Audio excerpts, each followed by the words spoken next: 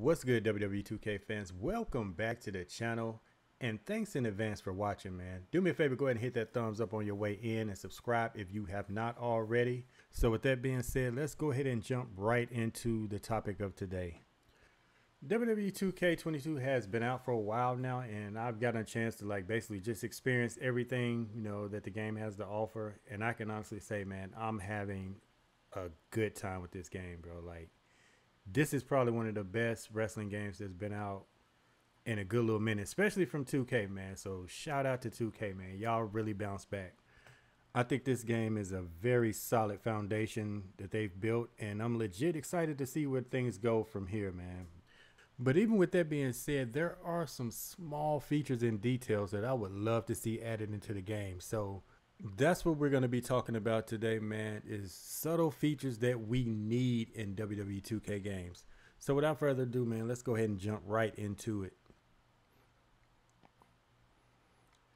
I've said this on many occasions that this is a feature that will go a long way in terms of just visual cues and just capturing that essence of professional wrestling. Having players limp around for a while on a damaged leg to sell the injury would just be dope to see, man.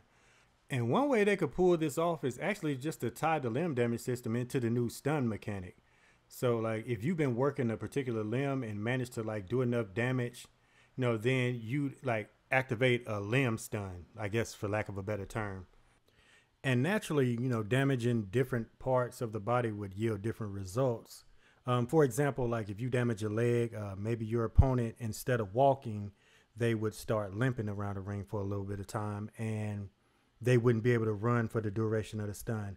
Just little small things like that, man, I feel like would not only be aesthetically pleasing, but it would finally give limb damage a legit purpose.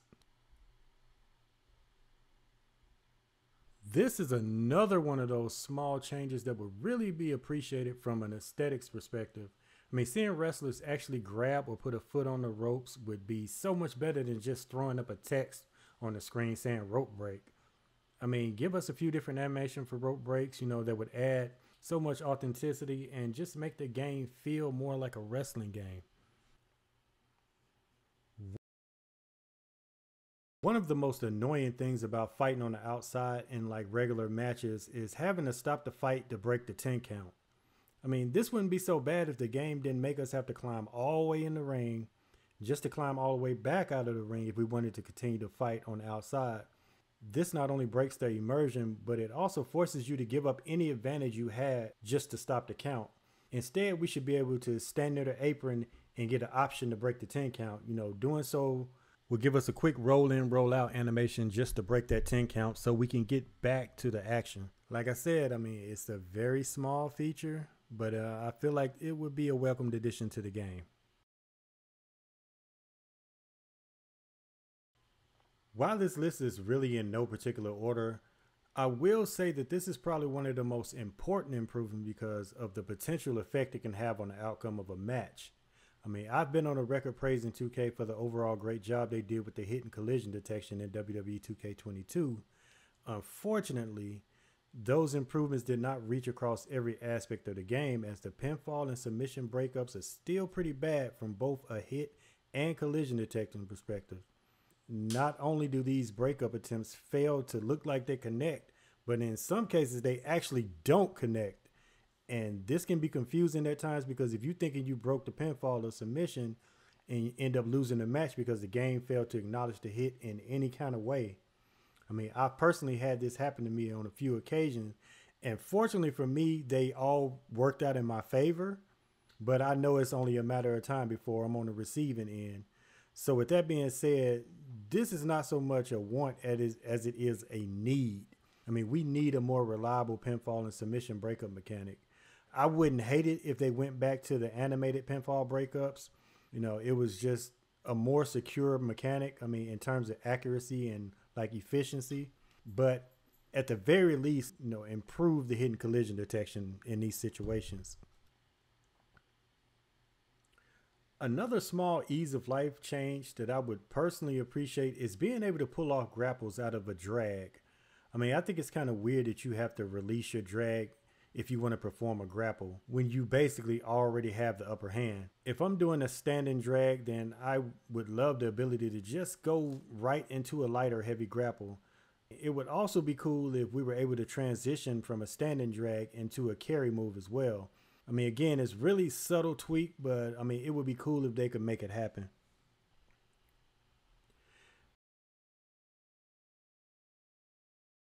This is one of those things that would provide players more ways to get their opponent into desired positions and also having access to more of their moveset during grapples. From a front grapple, we should be able to perform a standing switch to transition into a back grapple, a gut kick that maybe drops the opponent to one knee, setting them up for kneeling grapples, and maybe even a headlock takeover or like a double leg takedown to transition your opponent into like grounded grapples. I mean, this could also work in reverse. Like if you grapple a grounded opponent, you should be able to pull them up back to their feet or transition into another grapple position without having to release your hold. It would be something as simple as just having players tap the right stick in the direction of the desired position they wish to transition if they don't want to maintain a grapple, or hold the stick in the direction if they want to maintain the grapple state. I just feel like this would just give players more control over what they're trying to do.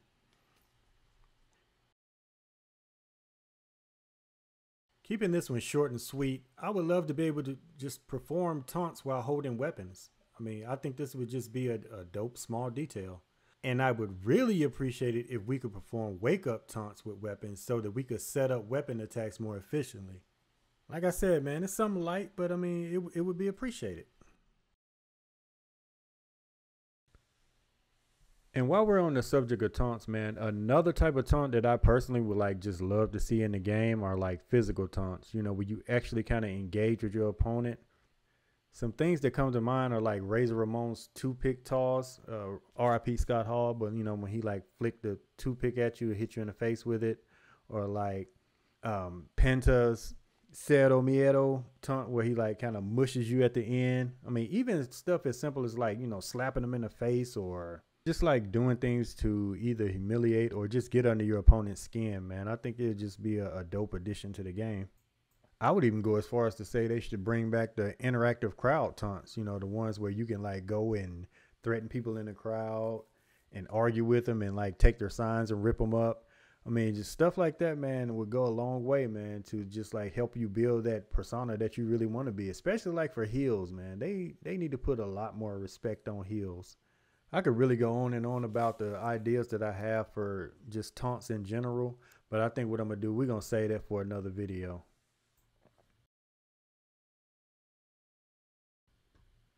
This is one change that I would love to see happen simply because, there's already like not a lot of versatility when it comes to weapon usability. So finding more creative ways for players to use weapons is a much needed addition anyway. I mean, allowing us to like drag or carry someone like to a weapon that's like laying on the ground and perform like interactive attacks with it, would just, I mean, it would be dope, man, for lack of a better term. I mean, like I said, man, it would just be another way to give players more variety when it comes to using weapons. And up last on the list, we got something that I've been heavily advocating for what seems like forever, and honestly I'm gonna continue to do so. The simple answer being that it is literally one of the fundamental rules of a wrestling match. I mean, rope breaks and like 5 counts should go hand in hand. I mean, it's extremely off to have one like without the other one. But aside from the obvious reason, I just feel like having a 5 count would also improve some of the existing features as well. Submission gameplay is a feature that would heavily benefit from having a 5 count, as it just adds another layer and makes it more true to life. And being that heels are typically the ones that utilize the 5 count during submissions and illegal holds, it really gives the whole heel face dynamic more authenticity as well. I mean, like I said, man, these details are all about making the game feel more like a wrestling game and not just another fighting game. It's not about being overly simulation, I mean, as it is more so just wanting it to be true to the sport of professional wrestling. But anyway, 2K fam, that's going to do it for this one, man. I truly appreciate y'all for popping out and just giving me a piece of your time, man. If y'all like this type of content, man, let me know down in the comments. Don't forget to hit that thumbs up, subscribe on your way out. But until next time, later 2K fam.